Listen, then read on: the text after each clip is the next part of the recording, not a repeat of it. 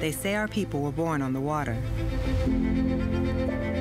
The very first enslaved Africans were brought here over 400 years ago.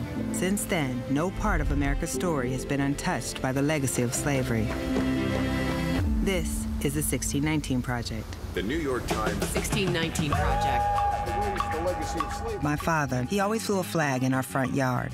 One thing about Dad, he was patriotic. He was a part of that United States Army. They served their country, but hey, you serve your country don't mean your country gonna serve you.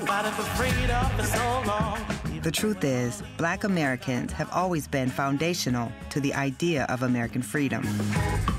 Democracy is a fight. It will always be a fight. You are calling for reparations. What is the total that would be owed? $14 trillion. That's a big number. Yeah. Big debt, though. It is a big debt. We are still fighting. As long as there's life, we're gonna have hope. When I hear funk, I hear freedom.